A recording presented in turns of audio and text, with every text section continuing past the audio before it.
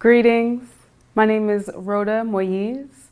I am completing my doctoral degree at the University of Miami in Prevention Science and Community Health. This summer, I had the privilege of traveling to Haiti to understand women's barriers to cervical cancer screening. With the support of the CEASP Fellowship, I was able to employ Photo Voice, a qualitative, community-based participatory research tool which engages vulnerable populations using digital media to narrate their own stories. Through my project, I learned the power of community. I learned that women are the pillars of society, and when they are well, we all are well. I highly recommend CEASP because it provides the infrastructure to do international, meaningful work.